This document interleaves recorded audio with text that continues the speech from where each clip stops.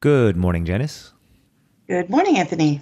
Today we're going to talk about DIY or do-it-yourself wills versus lawyers for solo agers. Because many of our solo ager clients just often ask, who should draft my will? Should I do it myself? Should I hire a lawyer? Or can you do it, Anthony? So we'll try to sum up our response to that here in this episode so we can just, share the link. Absolutely. We get this question all the time, almost every day. Yeah. Okay, so the default should be hiring a reputable estate planning lawyer to do your will for you. Benefits, you get the peace of mind of knowing that it's been done correctly, which you might not quite have that same level of peace of mind with software or do-it-yourself packages. A human being, AI is pretty good, software is pretty good, but a human experienced attorney will spot problems that a DIY situation will just often miss, humans can look around corners just based on experience, sort of. Right. The drawback, of course, is that hiring a reputable estate planning attorney can be costly, especially relative to doing it yourself. Right. Well, if you do this, if you do go this route, which we sort of recommend, make sure you at least find somebody who specializes in estate planning or will preparation, and not the guy who got you off your DUI and also happens to do wills at the same time. I mean, no offense to either subsection of the profession, but it's just completely different skill sets, yeah? You're right. Right. Absolutely. Okay. So then the next scenario is do-it-yourself wills. And we have some tips if you're going to do it yourself. Yep. So it's a fine option these days. The software is much more well-developed than it was 10 years ago, even 5 years ago. We did an episode, didn't we, Janice, where we had a link to, we reviewed some of the options, yeah? Yeah, yep, absolutely. We'll put that link in there because that was helpful to see what we went through the process and see how it came out. Yeah, exactly. So then this is a pretty good option, the do-it-yourself option. It's especially good if you think you'll be making, revisions quite often. And the reason for that is each revision with an attorney can be quite expensive, more expensive than you might expect. You might just think, I just want to change a name or two.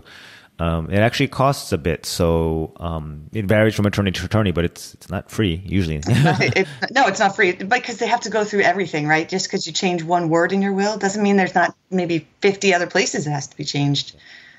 And they have attorneys. We have a duty to make sure, we can't just say, okay, we'll swap out Joe for Bob. We have to make sure your situation has changed. Otherwise, not really professional. Right. It's not a professional way of conducting yourself. Right. Right. So the other tip we have for if you're going to do it yourself is, at the very least, please consider hiring a lawyer to at least supervise the signing ceremony. And that's where you sign, you recite certain things, you make sure the witnesses are done a certain way, you make sure the affidavits are done a certain way. And number one, you can usually find a local attorney who's experienced at will signings. That's important.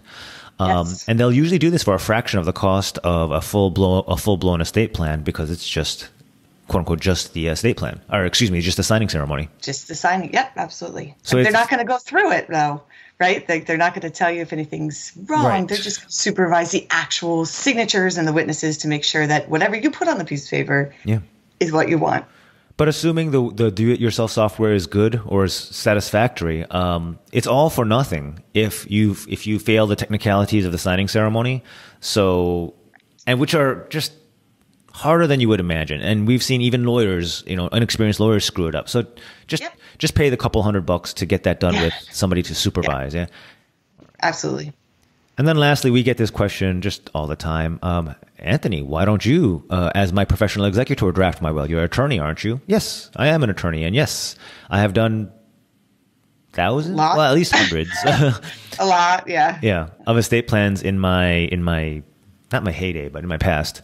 But I used to, but now I don't, because I'm 100% focused on being the best possible professional executor for you and other clients.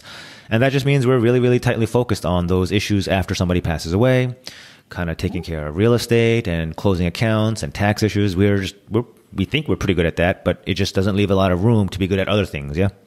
Yep. Oh, it's kind of like what you said earlier when you go to a DUI guy to do something else, or a family lawyer to do we're focusing to do it right. Yep. And we don't even have, or I don't even have the software anymore or the fancy paper to do your will, or like, I just don't have the setup at all. I would be doing it from scratch, which you don't want to be the first, But We'll be the first one. And all right. That being said, I am happy for anyone who is nominating me as a professional executor in their plan or trustee. I'm happy to give you to do a non-legal advice review, meaning not as your attorney. You have an attorney, hopefully doing that for you.